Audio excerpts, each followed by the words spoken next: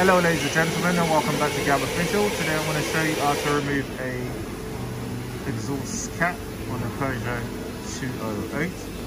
You can see that's the cap down there. Someone's already been on it and they've literally taken off the heat shield. What we're going to do is remove these bolts. They're 13mm nuts, as you can see. There's 4 of them at the top. Also got an O2 sensor. This is a 22 socket or spanner. Remove that. We're going to move to the next step. Also going to need to remove this plug. I've already removed it. Plug's in right there. Now, as you can see underneath the vehicle, we're going to release this 15mm bolt that holds the down part to the flexi. And then we're going to remove this 13mm nut, and there's another 13mm nut there. We've also got to disconnect this sensor from the top, and then we'll work our way back up to the top to remove the rest of the components.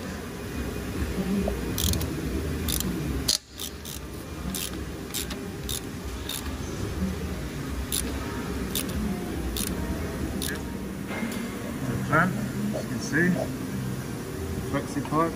Now we're going to take this 13mm off.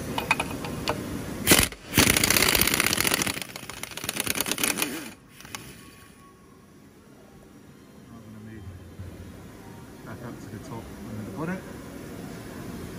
As you can see, there's a plug down there. It's got like a little orange bit inside of it. We're going to push that out, and then you can see the little black clip, literally that bit there. We're just going to lift it up once we push that orange bit out, and then it should just slide off.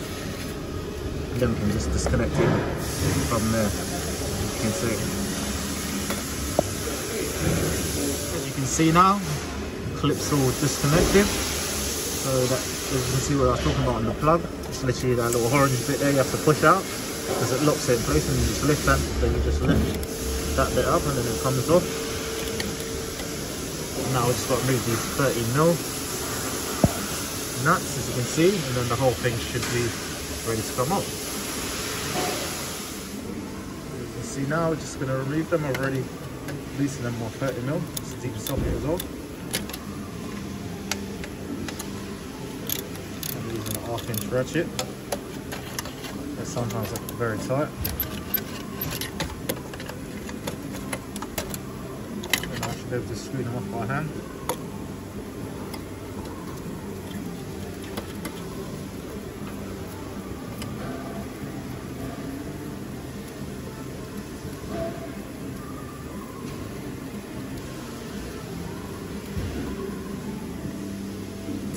Also, always try to put WD-40 on all these bolts, including the O2 sensors, before you take them off. Sometimes they're quite seized.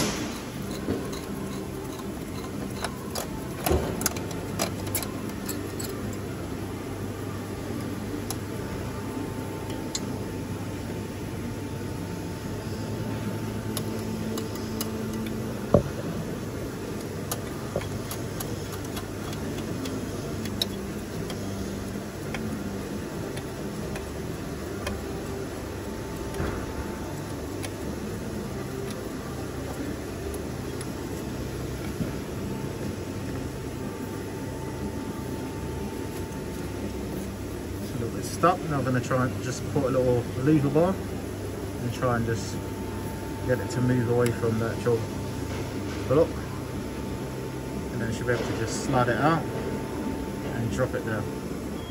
As you can see, I had to use the lever bar just to prise it away. Try not to damage anything. Let's see everything's all okay. and we're just going to remove it from underneath the vehicle. Then we're going to remove our OT sensors, bank 1 and bank 2, and just the reverse to refit it. Now I'm just going to slide it out. It's quite a bit tricky to come out, especially with the heat shield a bit loose. So just navigate your way around it, and just literally slide out. Voila!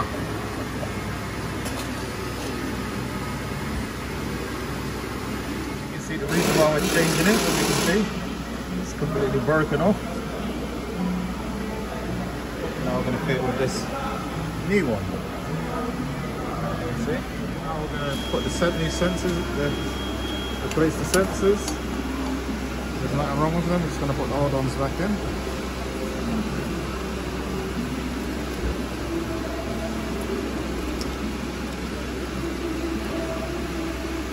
Is that 20 mil, 22 mil. And I'll leave the other one. I've already loosened that one.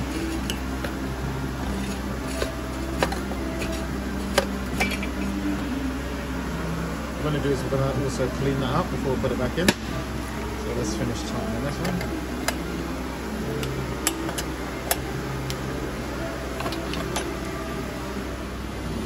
Bang. 2 sensors, you can see I've cleaned it up. Just going to refit that.